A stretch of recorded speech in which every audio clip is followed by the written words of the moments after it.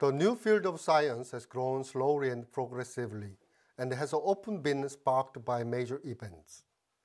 Scientific progress has been somewhat slow, but disciplines contributing to the development of new science have undoubtedly reached a much deeper level of understanding.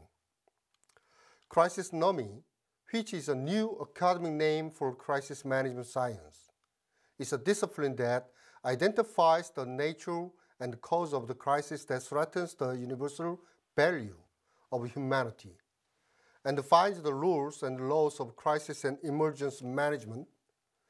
This definition is based on the meaning that crisis and emergency management is the process of respecting for and implementing human dignity. Crisisonomy, which is a discipline to protect the life, dignity, and rights of a single human being in the world, and to protect the safety and happiness of the human community, needs to be based on scientific research. The goal and research process of crisisonomy, crisis management science, is to identify the causal relationship between cause and effect of crisis, and to find the rules and laws to manage it. Crisisonomy is used in English to emphasize the meaning of crisis and emergency management, which emphasize the process of finding scientific research and laws. For this reason, disastronomy is also used in English, expressing disaster management. Still now, researchers who have been studying crisis management and disaster management have not had any professional terms to describe the discipline that can systemize crisis management and disaster management research and accumulate research results. There were many difficulties in developing crisis management and disaster management into a new discipline. It is an advantage for scholars to use terminology that signifies a discipline.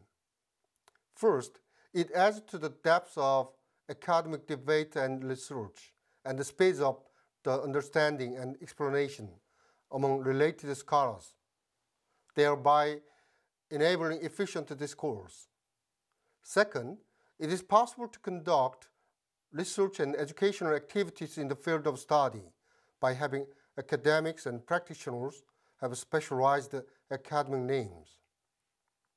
They also share the awareness of the purpose and methodology of research and education, and enable continuous discussion based on the need for future research.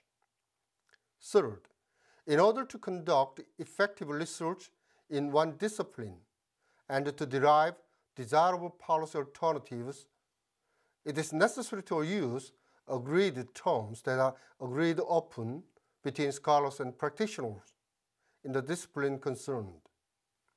Discourse with different terms and concepts is very inefficient and difficult to see consensus. It is necessary to summarize the terminology used in the field of crisis management after analyzing and explaining the cause of crisis, and establish the crisisonomy term as a scientific research to discover rules and laws of crisis and emergency management. In order to agree on terms among crisis management experts, it is a prerequisite to establish the term crisisonomy as a discipline. Crisisonomy and disastronomy refers to the discipline to respect and implement human life, human dignity, and human basic rights, which are universal values of mankind, in search of the nature and cause of crisis and disaster, and the rules and laws to overcome and manage it. In order to emphasize this meaning, we use crisisonomy for crisis and emergency management science, and disastronomy for disaster management science.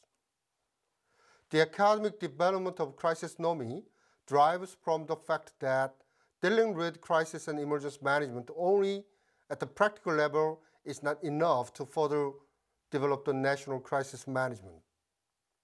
The academic development of crisisonomy has come from that it is difficult to further develop national crisis management by dealing with crisis management at the practical level. It is difficult to predict the new crisis area and to understand the scale of upcoming damages through discussions with the public officials and the government.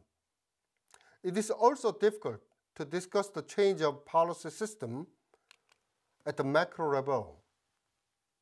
Competition and the proliferation of discussion are the best ways to add depth and breadth of our areas.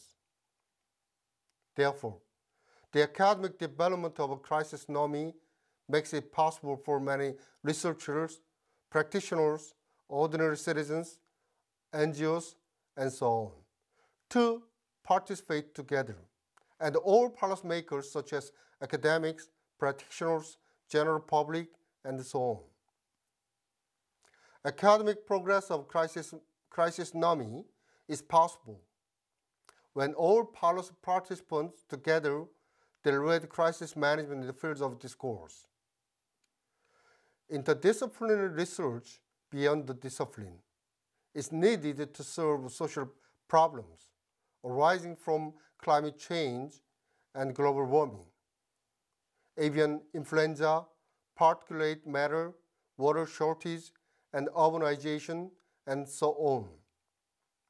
There is need for a research methodology for accepting and responding to the problems in the fields of life, and for citizens' participation that needs to be served. In this context, new discussions such as transdisciplinary research, community-based research, and participatory research are emerging.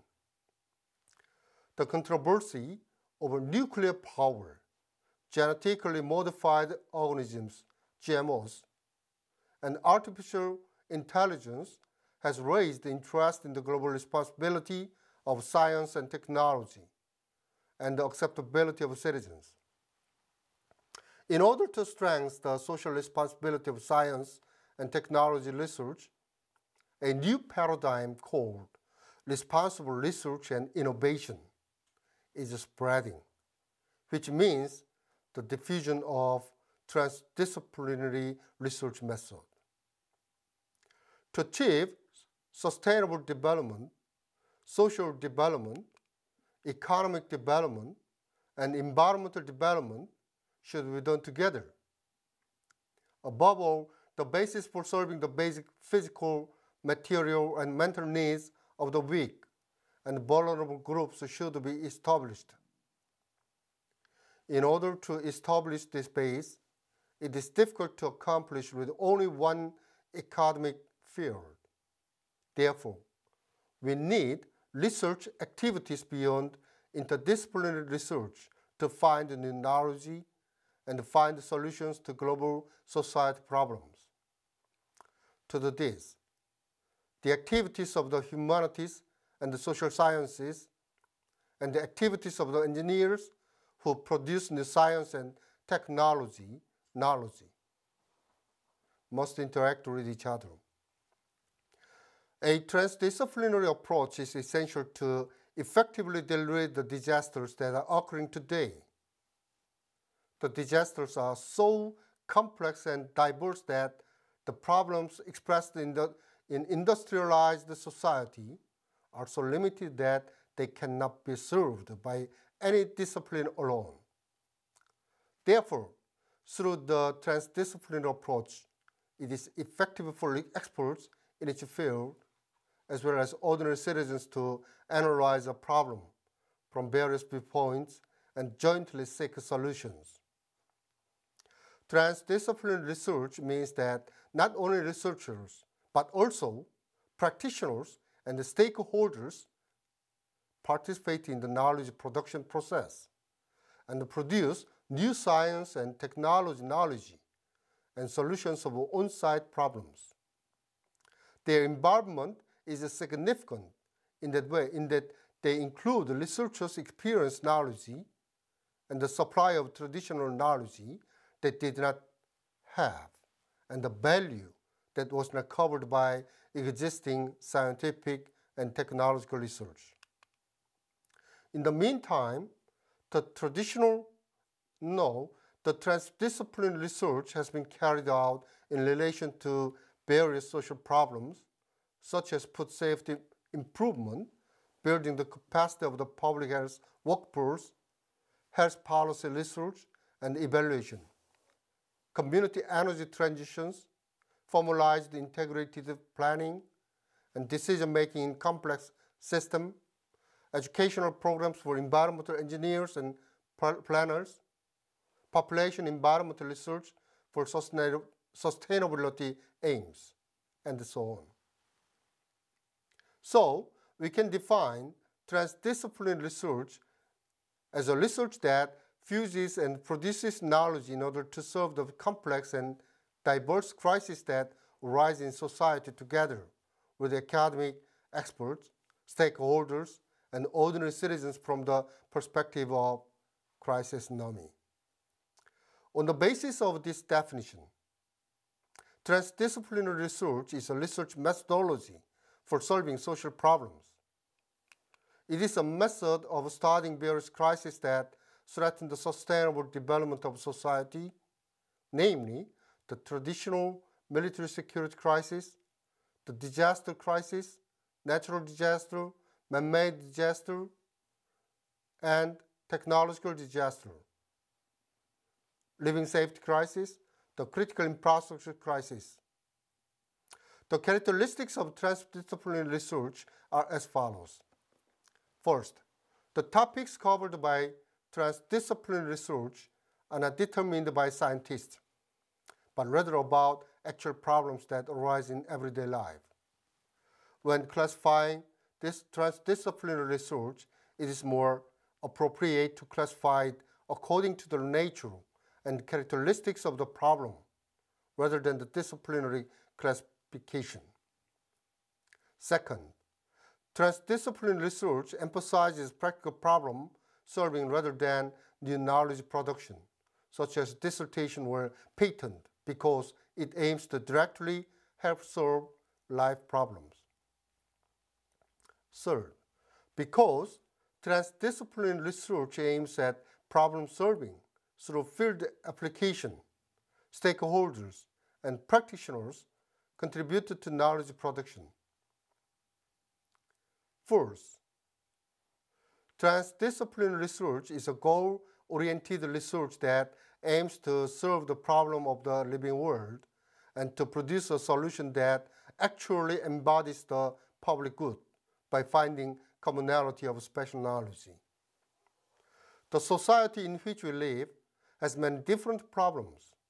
There are also trivial interpersonal problems, and some are solved only when community members work together. And while ordinary citizens do not know the solution, there are also problems that scholars and experts know. Sometimes there are secret issues where only the top policymakers and his staff knows the solution. And in the society in which we live, there is a problem that everyone knows, but no one talks about. To make our society safe, we need to talk about issues that everyone knows, but no one talks about. There are problems and obstacles that government policymakers, local mayors or provincial governors, academic experts, public officials, and businessmen must overcome and fix in order to create a safe society. But there are problems that everyone knows but doesn't talk about. Elephant in the room.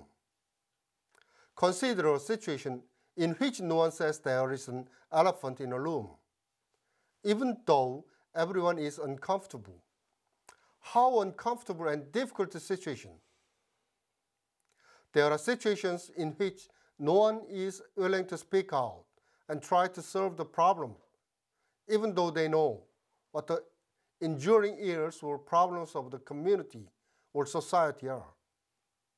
In particular, even though they know what is the obstacle to managing a disaster that threatens the lives and property of the people, they do not say it, but rather enjoy the irrational behavior or decision to pursue their own interest in that situation silently. Now, for the academic development of crisisonomy or disasteronomy, it is necessary to clarify what these problems are and how to solve them through a transdisciplinary approach. And in most cases, the cause of the problem is not composed of one, but of multiple causes. So, from the perspective of multiple cause finding, these problems can be presented as follows. First, while the expertise and responsibility of disaster management are important, there are local government heads and public officials who think that promoting loyal, non-professional employees through rotational positions is more important in actual personnel administration. The problem is that it is more important to promote and reward subordinate public servants than to protect the lives and property of citizens. Second, it is said that a safe society should be created, but members of the society are less willingness to pay for safety costs. When a disaster strikes and causes a lot of damage, people generally insist that a safe society should be created at any cost. However, if the cost has to be paid for safety, they refuse to pay. Third, while claiming that safety is the most important, there is a problem of evaluating safety as the lowest value in real life. When it comes to securing productivity, running efficient business, and improving profitability through achieving goals, most top executives in the private and public sectors regard safety as an inefficient and unproductive value. Not only these people, but also middle managers, frontline managers, and even workers regard safety as hindrances. First, the government says that people's lives are important, but they do not invest to protect the lives of others, especially the poor. It is very rare for the government or parliament to first set up an executive budget to protect the weak politically, economically, and socially. They always say and make promises that life and safety are the most important values.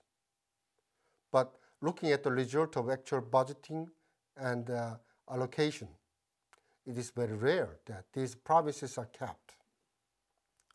Fifth, rather than earning low profits through safe job performance, companies pursue high profits through illegal activities or risk-prone activities. It is the reality of our society that we strive to save even more of a person's labor costs rather than performing their work slowly and properly. Sixth, politicians and bureaucrats tolerate irrational behavior and corruption. The biggest obstacles to making a safe society. Corruption and irrational behavior must be very serious problems that can cause massive disaster damage. There is a phenomenon in our society that pays attention to obtaining many private interests in exchange for alienating the lives and safety of others. There are problems that everyone knows and is silent about. We must identify those problems and figure out how we can make an effort to solve them. Let's consider together Plato's allegory of the cave in his book Politeia, the Republic. Suppose you find that the true truth is outside the cave. You must guide your companions who believe in the shadow of the illusion in the cave to the true truth outside the cave. You should do so even if you are going through unbearable suffering. Only then can it create a truly safe world. Thank you so much.